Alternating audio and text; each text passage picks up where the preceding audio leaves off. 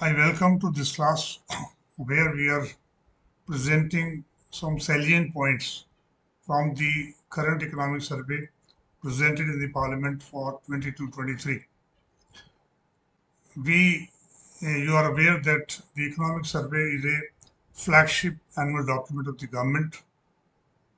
It is presented normally a day before the budget is presented, and this practice is being continued since 1964-65. It means that till 1964-65, the survey was presented as an integral part of the union budget. But after 64-65, it has been segregated from the budget and presented separately before the budget is presented so that the members of parliament are aware of the situation of the India's economy so that they can make observation comments on the budget, keeping in view the overall economic situation of the country. However, if you go by strictly by constitutional provisions, there is no provision for presenting such a survey before the budget or along with the budget. And therefore, government is neither bound by the presentation of the survey, nor the government is obliged to abide by the suggestions or recommendations made in the survey. It is completely the discretion of the government to decide or to reject the suggestions made in the economic survey.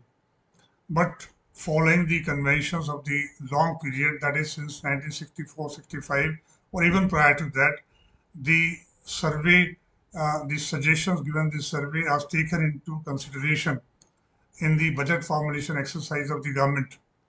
And most of the projections made in the survey helps in incorporating the various projections made in the budget also.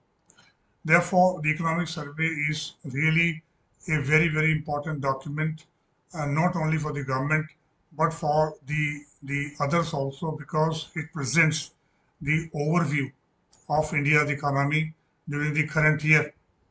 Particularly, they take into account the data up to December, and therefore the review presented by economic survey is for the period of April to December during the current year. And therefore the survey facilitates and presents the review of the various sectors like agriculture, manufacturing, employment generation, infrastructure, prices, exports, imports, foreign exchange reserves, and money supply, etc. In all these macroeconomic parameters, the survey made the comments. You see that this chart, which I have taken from the Ministry of Finance website, indicate the snapshot view of the economic survey, what survey actually presents. You see that in this chart, the survey present the projected fiscal deficit for the current year. The survey also forecasts inflation if it is important for the economy for a particular year. The survey presents the expected rate of growth of the sectors like services, industries, and agriculture. Survey also presented the overall view of the foreign exchange reserves, and survey also made the projection of the GDP growth for the current year and also make the projections for the forthcoming year. For example, in the current survey, the survey made the projection for the growth for the 22-23 and also made the projections for 23-24. And this is the area where we shall be discussing in the remaining part of the lecture. I'll be focusing on the how the survey has made the projections of GDP growth for the current year as well as for the forthcoming year. Normally, as I said, economic survey highlights the or reviews the government policy initiatives during the year. They review the performance of the major development programs and the schemes of the government, and they also discuss the prospects of the economy in the short run and the medium term scenarios. Importantly, the most importantly, the survey projects the GDP growth for the current year and provides the outlook for the next year. And based on the outlook, the survey also made the projected GDP growth for the next year, And therefore, keeping these the objectives of the survey in view, the survey for 22-23, despite the fact that there has been Russian-Ukraine conflict, despite the fact that the Federal Reserve have raised the rate of interest, the survey has projected the 7% rate of growth for GDP during the current year and projected slightly lower rate of growth of 6.5% for the next year.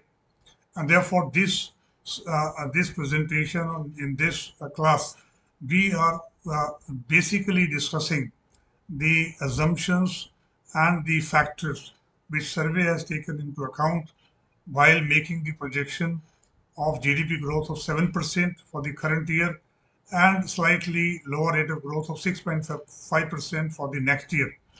And this understanding of these factors will help you in eliminating most of the alternatives in the prelims exam. You see that if you look at the trend growth rate of the GDP from 10-11 till 22-23, this shows that apart from the pandemic period where it was negative 6.6%, the rate of growth has been positive. But after 15-16 and 16-17, rate of growth is consistently falling in India. It was only in 21-22 rate of growth turns seemed to be 8.7%, but it was mainly because of the base effect. But in 22-23, the 7% projection is not the base effect. It means there are certain real factors which make the survey to make the healthy projection of the GDP growth for the current year. And therefore, we are trying to highlight these important factors which led the survey to make a projection of 7%. After the survey is presented, and today we also have the advanced estimate of GDP, and the CSO or the NSO has also give the advanced estimate of around 7% of GDP growth during the current year. The major factors highlighted by the economic survey for making such a healthy projection for the current year, despite so many negatives, will indicate the strength of the India's economy. The first factor which survey highlighted the saving prospects. The survey says that the gross capital formation has been consistently rising. It was 11.8% in 21-22 as compared to 10.7% last year. Private sector investment is also picking up in the current year, and of course the increase is marginal, but the trends are favorable. The gross saving rate is has increased to 30% current year as compared to 29% last year. And incremental capital output ratio, which measures the efficiency of the use of the resources, has also indicated the improvement. The decline in I-core means the efficiency of utilization of resources is improving. Given these saving prospects means that the adequate resources are available for making the investment. Only thing is these resources to be channelized through the financial markets for the productive investment. And that's why the survey says that as far as resources availability is concerned, they are available in ample quantity in the economy. The only issue is their channelization. The second factor which identified by economic survey is consumption sentiments. Quoting the RBI Consumer Confidence Survey, which also show the Future Expectation Index or Consumer Situation Index. Quoting these indices of the RBI survey highlighted that the consumption sentiments have started improving from December 22 onwards. It means the domestic demand is picking up. And domestic demand, which constitute around 50% of GDP, If it starts picking up, it is a very good news for the India's economy. And apart from the RBI survey also quoted the demand released, which is released in the housing sector, particularly in the real estate market. It is observed that the housing inventories have declined during the year, means that the sale of the housing units have increased, prices of the housing units are firming up, and therefore the construction of new units is picking up the pace. And given the fact that the housing sector has the both forward and backward linkages with other sectors, the improvement in the housing sector means the almost 66 sectors will show the improvement in their performance, which will push up the GDP growth. Therefore, consumption sentiments, which this survey has highlighted, will help in pushing up the growth in the current year. Apart from the general housing, the normally construction activity has significantly increased on account of the significant rise in the capital expenditure of this central government. And given the value of the capex multiplier, increase in the capital expenditure of the government will increase the GDP by multiple times. By multiple times. In one of these slides, I have given that the correlation coefficient between increase in the gross fixed capital formation and increase in GDP is around 0.98%. It means if the gross fixed capital formation or capital expenditure rises by 1%, the GDP will rise almost 0.98%. And this gives the signal that rising capital expenditure will push up the growth. And therefore, we say that government is trying to accelerate the growth process via making the huge capital expenditure. And therefore, the apart from the central government expenditure, government is also giving the 50 years interest-free loan to the states to improve their capital expenditure also. And therefore, the capital expenditure done by the government is not only addressing the infrastructure gaps, but it also crowding in the private investment into the system. Because when the government make the lot of capital expenditure investment, the private sector usually comes in and take the advantage of government investment. And therefore, the private sector is expected to crowd in uh, on account of the increase in capital expenditure by the government. And therefore the increase in the capital expenditure is likely to push up the growth process in the economy. In terms of the data, you see that in 2019-20, the capex was 3.39 lakh crores, which was increased to 7.50 lakh crores in 22-23, and it is expected to increase further in the forthcoming year. And this increase in expenditure by the government on capital assets like railways, road, ports, airports, waterways, logistics, etc., and investment in these infrastructure projects is likely to improve the overall growth process, because it is likely to push up the demand for various services and the critical raw materials in the economy. To make it more successful, the 196 projects, particularly infrastructure projects, are put under PM Gati Shakti, which means that they are being monitored at the highest level, so that the not only capital expenditure is made, but it is executed in a more efficient way, leading to the rise in the in the level of income, and the filling up the infrastructure gap will help in bringing down the logistic cost of the economy, which is around 12% vis-a-vis the 7 to 8% of the world average. And the high logistic cost is not hampering our exports, not hampering their competitiveness in the world market, but also raising the overall cost of the economy. Therefore, the government is trying to push up the infrastructure investment in most of these sectors, which are in fact improving the connectivity. And improvement in the connectivity will bring down the logistic cost. And this is an important step in the right direction taken by the government.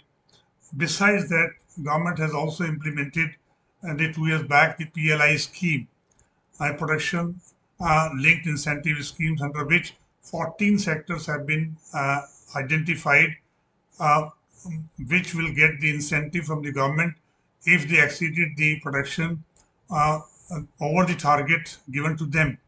And if the 14 sectors exceeded the target, then they will get the incentive, cash incentive under the scheme. But the addition to the output by these sectors will directly push up the growth.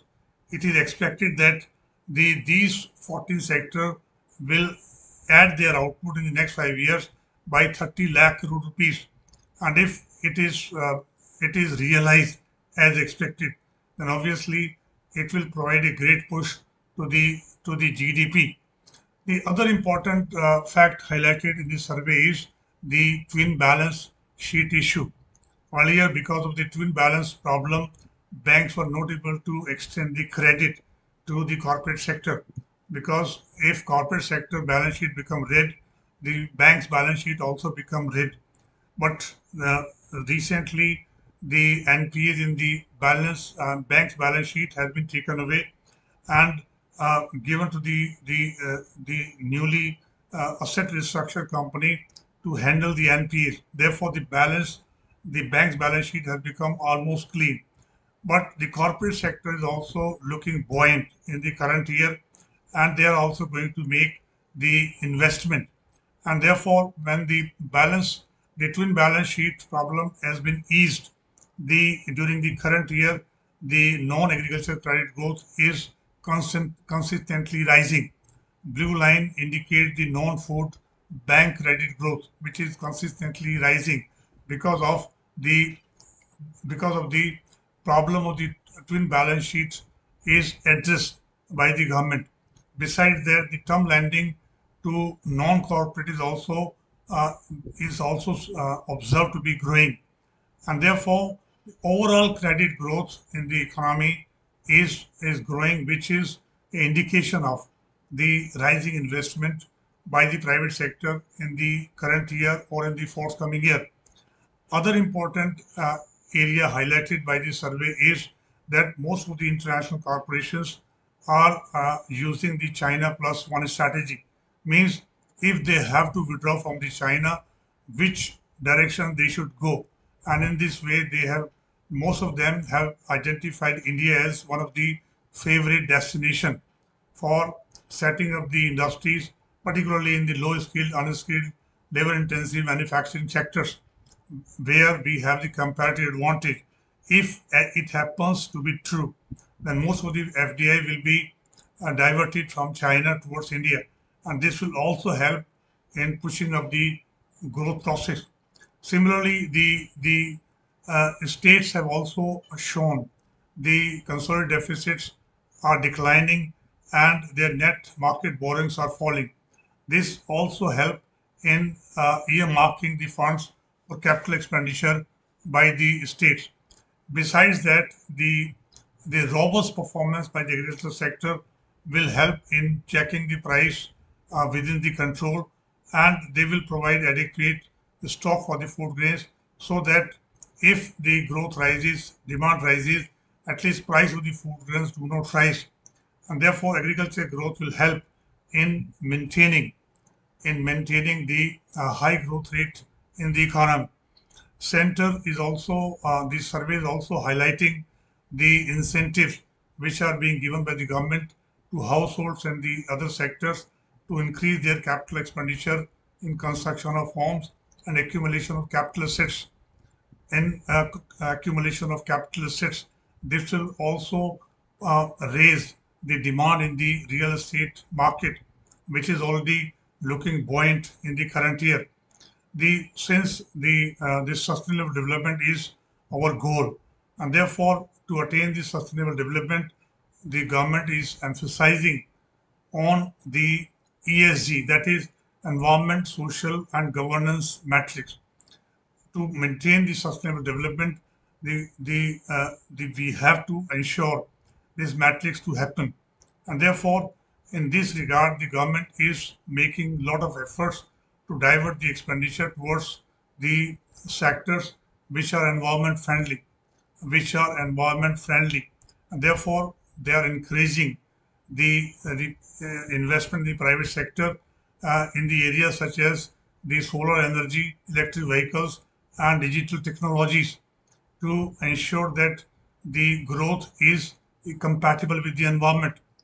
To make the growth more compatible with the environment, the social businesses and farmers producers organizations are also promoted to raise the equity capital from the social stock exchanges and invest in climate smart technologies, organic farming, and water conservation.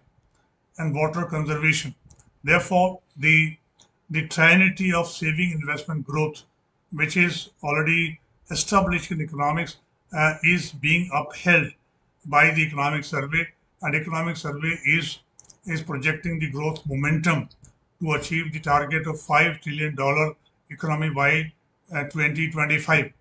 And therefore, the survey has presented that uh, in 22 23 the growth rate 7% is attainable despite the three shocks we are experiencing. That is, the post implication of COVID-19 is still there. Russian Ukraine conflict appeared last year is also disrupted most of the supply chains, which affected the output prospects of the India's economy. All over the world, led by the Federal Reserve Bank, interest rates are rising. Rise in the interest rate by the Federal Reserve leads to appreciation of the dollar, and when dollar appreciate, the other currency depreciate, and which the depreciation of the currency leads to widening of the current account deficit in most of the importing countries like India. Therefore, despite all these, the obstacles or problems you may call, the the projected rate of growth during the current year has been 7%. And despite so many negatives, the rate of growth for the next year is projected to be 6.5% on average. Therefore, the question is, if what the concerns the survey has identified for the Indian economy, and what are the concerns the survey has identified for the global economy. And that these concerns you need to know, because that will help in understanding the projections made by the survey for GDP for the current year as well as for the next year. And these concerns I'm going to discuss in the next class. Again, I welcome to this class where my focus will be to highlight the concerns for the Indian economy. Concerns for the Indian economy may emerge from the domestic economy itself, and also may emerge from the global economy. And therefore, we are highlighting certain concerns for India's economy. And that is, one is obviously inflation. We know that because of the Russian-Ukraine conflict, which started in February 2022, and the supply chains were disrupted, leading to increase in commodity prices, particularly the price of the crude oil, which led to the headline inflation in India above 6%, during 22. And increase in inflation rate, we know that it led to loss in the purchasing power, it led to worsening of the CAD, it also led to weakening of the rupee, and it also led to significant fall in the FER to keep the value of the rupee stable by RBI through intervention in the exchange market and selling the dollar. And therefore, the major concern for India's economy is to control the inflation. And therefore, to control the inflation, the RBI has obviously adopted the tight monetary policy and raised the policy rate by 228 points in the last 7 to 8 months, which also raised the rate of interest in the economy. A rising rate of interest may may be one of the negative point for the private investment to come forward. But we have to control the inflation and keeping our monetary policy in consonance with the other monetary policies of the government. We also adopted the tight monetary policy and raised the rate of interest. But the silver lining is that by November December 2022, the rate of inflation has come down to less than 6%, but it is still on the higher side. But we hope that the inflation will stabilize sometime by the middle or third quarter of the next year. The another concern is the rupees exchange rate and foreign exchange reserves.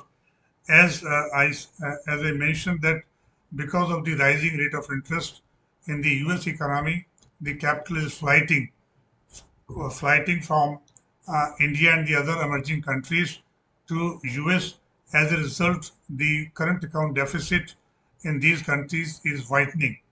As a result, we are facing the balance of payment problem. We are facing the balance of payment problem to maintain the exchange rate between rupee and dollar, which has touched the 80 rupees per dollar. The RBI had to intervene in the exchange market, and by selling the dollar, we are able to maintain the stability in the rupee, which has led to decline in the foreign exchange reserves.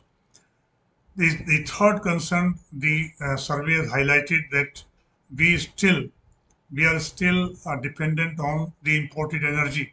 85-86% of our the diesel and petrol demand is met through the imports, and it is going to continue even in the future years, and which always led to the widening of the current account deficit.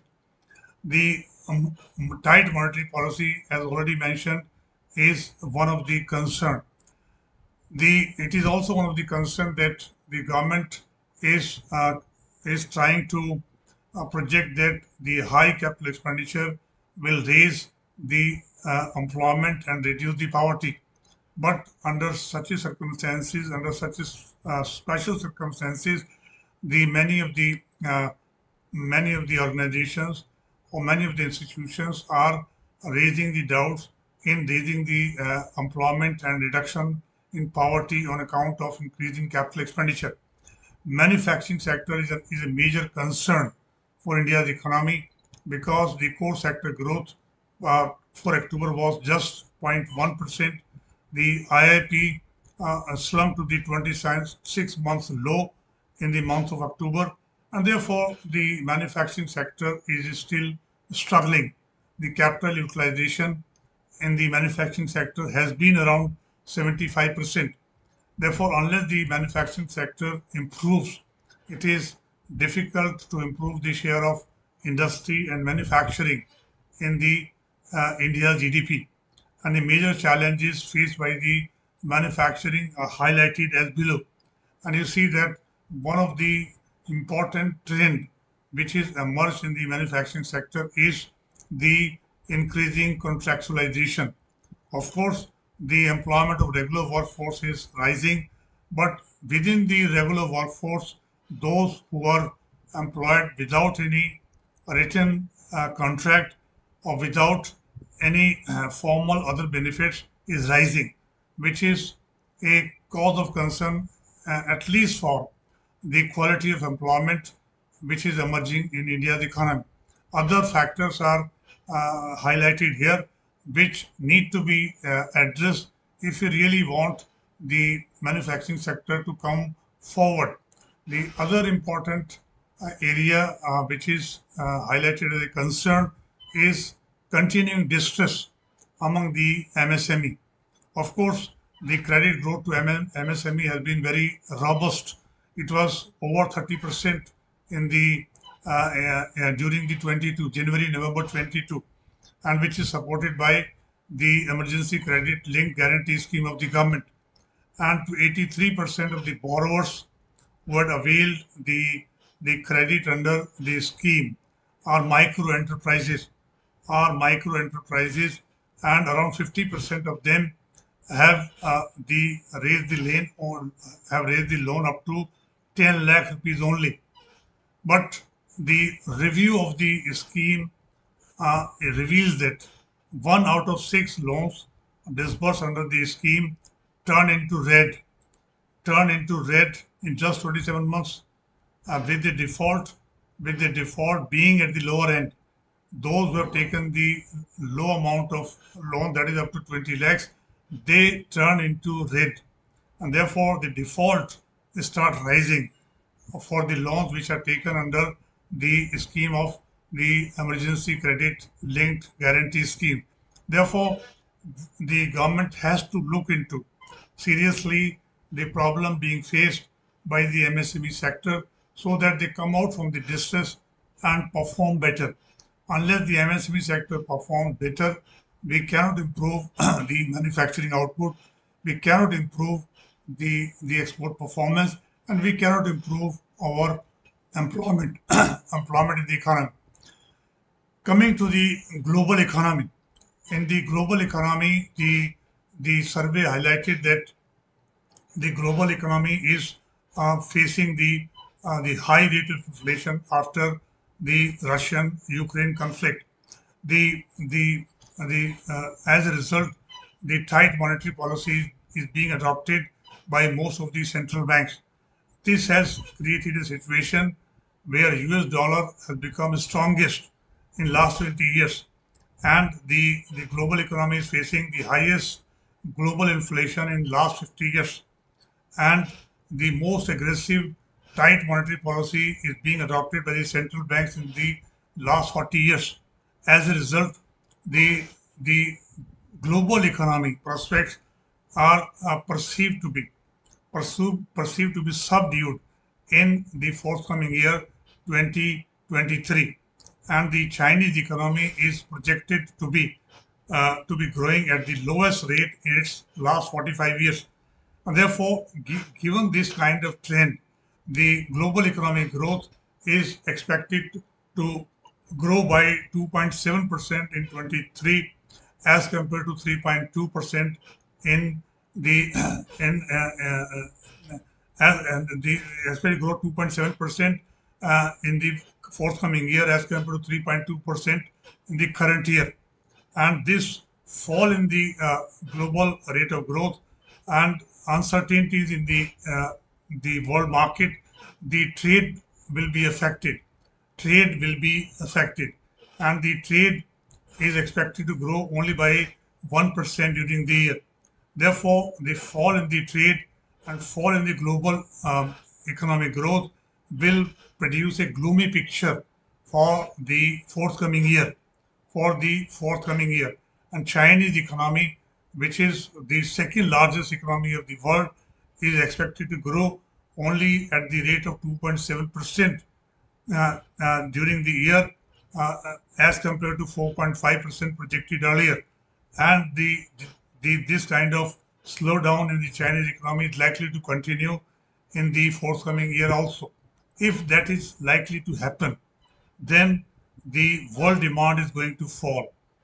World demand is going to fall in the forthcoming year. Our exports, which are directly a function of the rising global demand, will face a constraint. On the other hand, because of the rising GDP in our domestic economy, demand for imports will rise. And when the demand for imports rises, exports became almost at the plateau level, then current account deficit is likely to worsen in the next year. In next year, it is likely to worsen. And when current account deficit is likely to worsen, it will put pressure. It will put pressure on the exchange rate. And therefore, to stabilize the exchange rate, the RBI again has to intervene in the exchange market and sell the dollar. And therefore, the foreign exchange reserves are further likely to come down. And this is the projection made by the survey. Keeping these projections, the survey says that still in 23-24, the two silver linings are there. One is the solid domestic demand is likely to emerge. Solid domestic demand is likely to emerge. We know that the aggregate demand in any economy is comprised of the C plus I plus G. Aggregate demand in any economy is comprised of consumption demand plus investment demand plus government demand plus X minus M. And we have seen that X minus M is not going to improve much in the forthcoming year.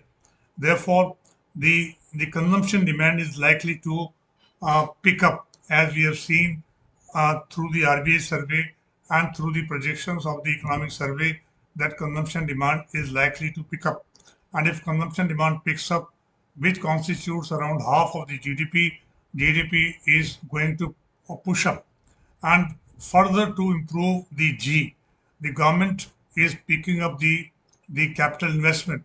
Government is pushing up the capex in a big way.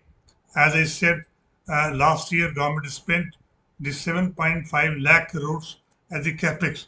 In 23-24, the government has projected to spend around 10 lakh crores from the budget of the government of India.